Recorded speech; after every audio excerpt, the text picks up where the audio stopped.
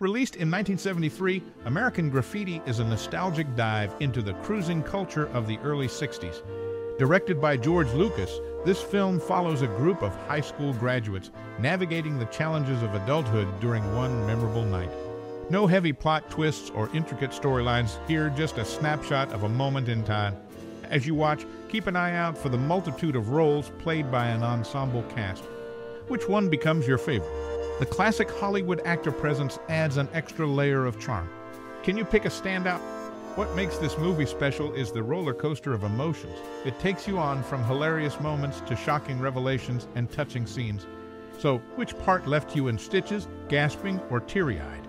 Now, we want to hear from you. What's your most cherished memory or personal experience related to this cinematic journey? Share your stories and memories in the comments below. Get ready for a trip down memory lane filled with funny, shocking, and sad facts. Keep watching. American Graffiti, directed by George Lucas in 1973, holds the distinction of being one of the earliest films to delve into the lives of teenagers, portraying a pivotal moment in their transition to adulthood. The narrative revolves around a group of recent high school graduates facing the crossroads of life on their last night of youth and freedom in 1962 small-town America. Boasting a stellar cast led by Richard Dreyfuss, with notable performances from Ron Howard, Paul Le Mat, Cindy Williams, Charles Martin Smith, and Candy Clark, the movie features Harrison Ford making an appearance as a speed-loving hot rodder. The screenplay and direction by Lucas contribute to the overall impression, earning the film a rating of 4.5 out of 5 stars. Skillfully capturing the universal essence of teenage years, the movie portrays the mixture of freedom, adventure, heartbreak, and the challenges of growing up. It serves as a timeless portrayal of American adolescence in 1962 with a humorous and sympathetic lens. Unfolding as an anthology, the film chronicles the last night of summer for the group of recently graduated teens.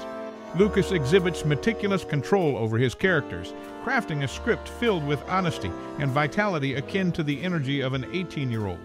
The dialogue is both timeless and delightful, marked by humor and trust in the audience's ability to grasp the references without unnecessary guidance.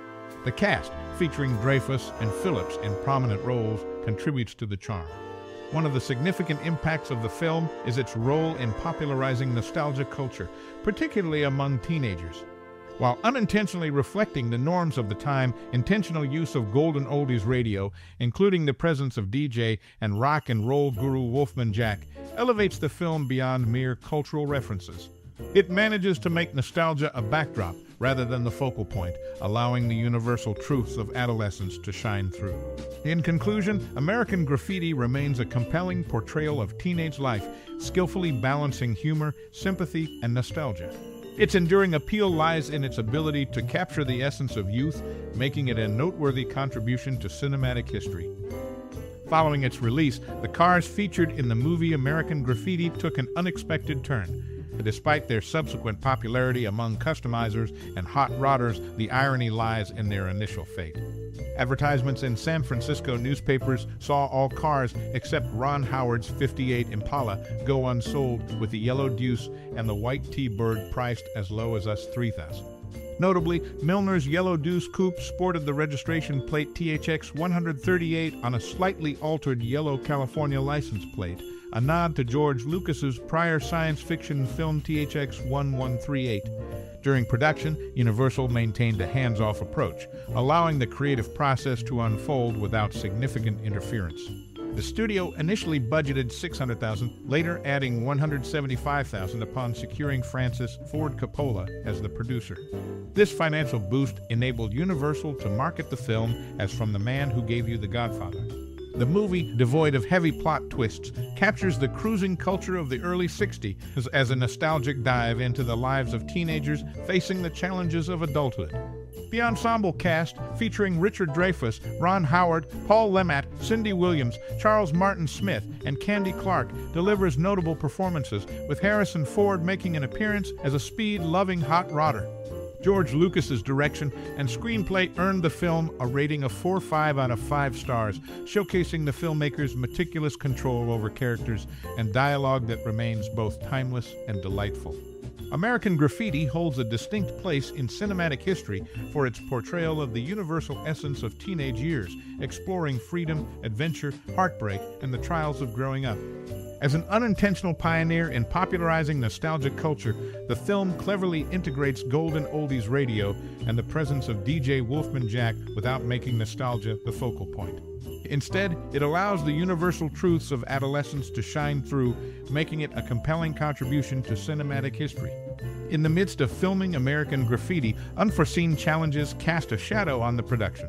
Even before the cameras started rolling, a crew member's arrest for marijuana cultivation added an unexpected twist. The initial night of shooting faced delays as mounting cameras onto cars stretched into the wee hours, setting the crew back half a night. San Rafael, chosen for outdoor scenes, revoked filming permits after complaints from a local bar owner. Shifting 20 miles to Petaluma, new hurdles emerged. A nearby restaurant fire brought in sirens and traffic, halting filming once again. Despite its nomination for Best Picture at the Oscars, American Graffiti stood as the lone contender that did not clinch any Academy Awards that year. A unique distinction in the film's journey, echoing the unpredictable nature of its production. The cast, predominantly in their 20s, included only two genuine teenage actors, Charles Martin Smith and Ron Howard, amidst their adult counterparts. Notable exceptions were 12-year-old Mackenzie Phillips and Harrison Ford, who marked his 30th birthday during filming. This youthful ensemble, under George Lucas's direction, contributed to the film's genuine portrayal of teenage life on the brink of adulthood. In retrospect, the challenges faced during filming did not hinder the film's impact. American Graffiti, with its mix of humor, sympathy, and nostalgia, captured the essence of youth in 1962 small-town America. A cinematic snapshot of a pivotal moment, it resonates with audiences even if the accolades at the Oscars eluded it. Despite its cinematic impact, American Graffiti faced financial constraints during production. George Lucas, constrained by a tight budget, couldn't pay the entire crew. To compensate, he offered screen credits instead of payment, a move that became a tradition, contributing to the extended closing credits seen today. The challenges weren't limited to finances. An unfortunate incident occurred when an assistant cameraman fell off a camera truck during a road scene, resulting in him being run over. These unforeseen events added layers of complexity to the movie's creation. The film's fate took a precarious turn during a preview at North Point Theater in San Francisco. Despite a positive audience response, Universal Pictures head Ned Tanen deemed it unreleasable. Francis Ford Coppola, angered by the verdict, even offered to buy the film from Universal. A compromise allowed Universal to suggest modifications, a resolution that left Lucas dissatisfied, stripping him of some control over the final product. The movie's production wasn't without on-set challenges. Before filming began, a crew member's arrest for marijuana cultivation added an unexpected twist. Night shoots faced delays, with camera setups on cars stretching into the early hours, setting the crew back. Location changes from San Rafael to Petaluma also brought their share of hurdles, including a restaurant fire disrupting filming. Despite these challenges, American Graffiti left a lasting mark. Nominated for Best Picture at the Oscars, it stood as the sole contender that didn't secure any awards that year. The film's impact, however, transcended accolades, capturing the essence of youth in 1962 small-town America with humor, sympathy, and nostalgia. Directed by George Lucas and featuring a cast predominantly in their 20s, the film authentically portrayed teenage life on the brink of adulthood. Only two genuine teenage actors, Charles Martin Smith and Ron Howard, joined their adult counterparts. Notable exceptions included 12-year-old Mackenzie Phillips and Harrison Ford, who marked his 30th birthday during filming.